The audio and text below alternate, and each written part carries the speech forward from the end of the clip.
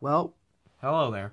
My name's Red, and at this point I need no introduction, and you pretty much know my story by now.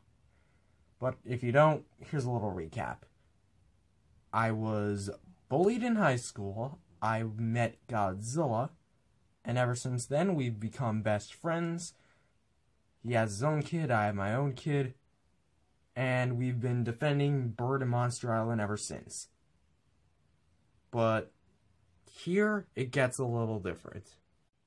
Hey, Red, I noticed we were out of coffee, and do you know where the coffee is? It's back in the drawer. Darn it, Godzilla, get out of my shot. But anyways, like I was saying, something bad has happened on the island. So this ought to give you the full story.